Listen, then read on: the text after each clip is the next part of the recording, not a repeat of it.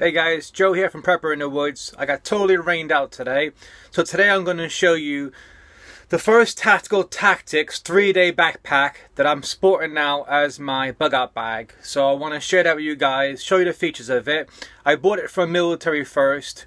They had discount going at the time, and they have discount going on weekly. At the moment it's an Easter one at the time of this filming, so check them out. I've also wrote a blog about this bag on the Military First website, and you can see on days I took it out, all the pictures of it and everything, and details about the bag. I also put the specs at the end of the video, and in the description box below I'll put a link to it. So this bag here is a bit of a beast. It's very easy to overfill it. So what I'm going to show you now is the 11 external pockets and 24 internal pockets. Also the laser cut platform on here, so if you want to put pouches on the bag, it's really easy taking them on and off. And also the bag itself is 62.2 liters, so it is a big bag. So let's look into the pockets now. So starting from the one here, you can fit a full-size wind-up torch, and that's all it is. So it's a nice pocket there. Now moving on to the front here, again you have that laser cut molly on it. These clip on and off really easy, and also you can put them on different points of the bag if you want to, which is quite handy. In here I have some clothes, smog, and that's it in that one. And again you can see the pockets in the bag. There's one there, and it runs all the way down to the bottom of the bag, and that's the same thing on this side here. The next pocket up is your admin pocket. So again, pull it down. It has multiple sleeves here, all different sizes. One big sleeve here which runs pretty much more than half my hand down, and then it has a bigger one here which runs to about halfway down the bag here. It also has a little key fob bit here, another one there, so you can keep your keys onto without losing them in the bag. But like I said, multiple pockets here, really useful. Stuff your pens, your notebooks, all that kind of stuff in that one. The pocket above that one is your concealed carry zip, and that pouch there has a Velcro liner in there, so if you want to put a handgun and attach it to the bag so the gun doesn't drop down to the bottom of the bag. Of course we don't have that here, and this pocket does run all the way down to the bottom of the bag. But that's a really handy pocket for, again, another notebook, maps, that kind of stuff. Going to the top pocket here, you have a nice fabric lined one for glasses or your phone, anything soft with a screen that you don't want to get scratched up. That's really nice. You have a grab handle here which is really sturdy, double stitched and reinforced. So really nice handle on that one. And then you have a zip above that, which this one here, got some more stuff in it.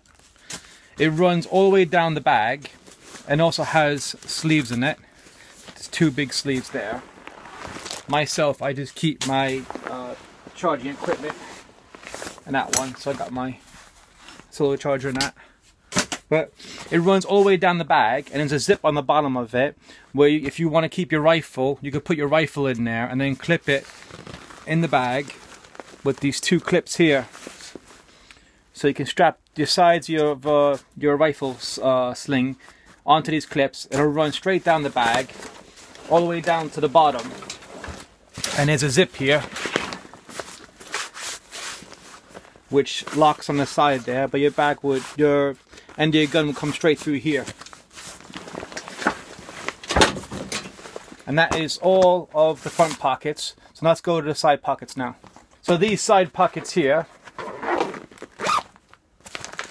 run straight down the bag, and you can fit my basher in there. So that's my tarp, and I keep some Kevlar gloves in there.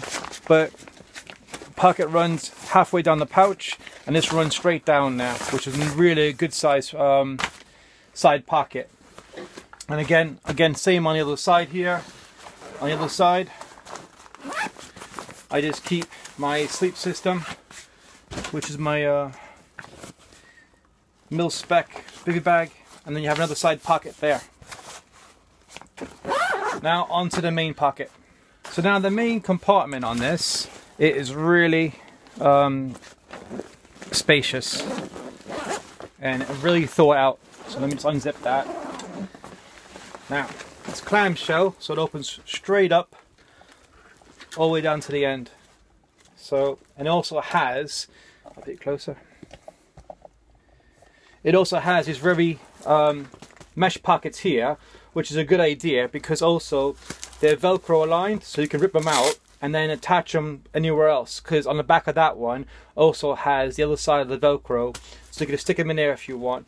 But you can move these around, or if you just want to you know, use a hygiene kit, rip that off, take it with you, clean up, come back, pop it back. That works out really well. And you can also see what's in there, so you're not going to lose anything. On here then you have these two side zips, which I keep a little survival kit, some batteries,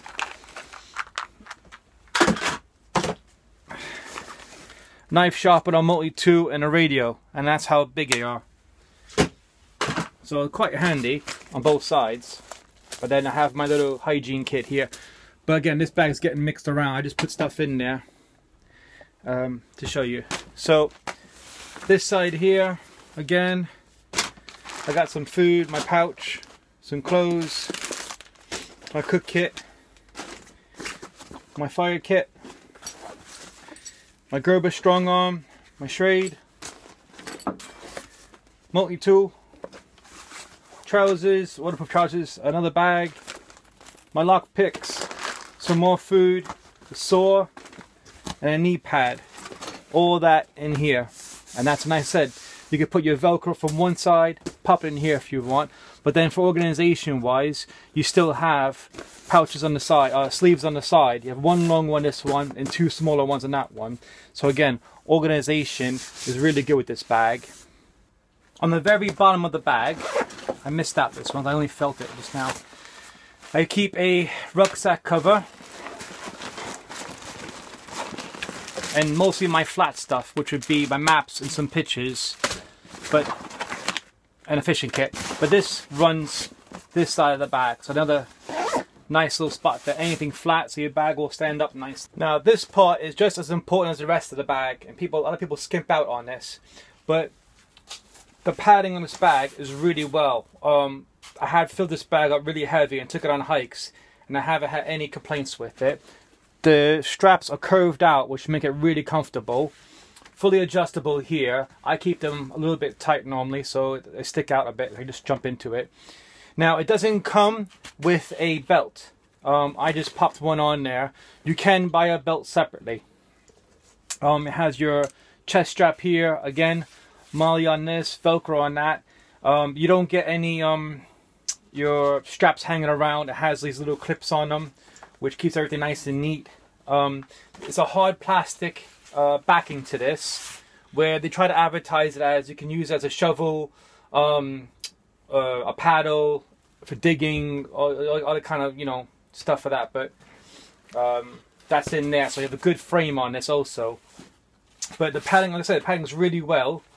You have it's a yoke style setup, but the pad, it's saying, look, if you look at the pads, quite thick. It's good, thick enough. It's really nice, like that. So that for me was a good feature because the bag was so heavy. I'm going to lighten it up a bit and go bare minimum.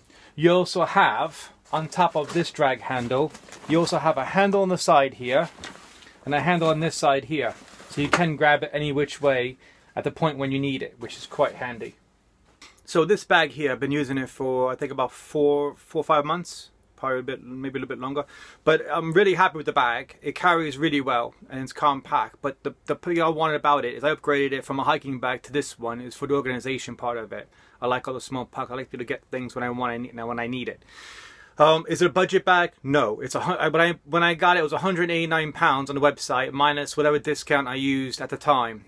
This week they have 15% off on everything on the website, so it is worth subscribing and getting the emails about and for the discount codes and whatever.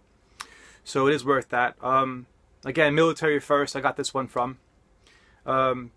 It's a good bag. Yeah. So if you're investing into it, if you like, you know, tactical bags, you know, from the 60+ liter ones, this is a good one to go for. So I do recommend it. It is tough. Went for olive green. You know, I like green. I could have went black. You do black, brown, a few other colors, but I like olive green. But thanks guys for watching. I have a few other videos coming out. If this rain ever lets up, I want to go to the woods and want to do back to doing bushcraft stuff, making stuff and whatnot. But at the moment, it's just a bit too far. Then when I get there, it's really, really muddy, and I can't really film with my iPhone out in the rain. Doesn't like it too much. But yeah, thanks guys for watching, and please like, share, subscribe, and I'll catch you next video. Bye.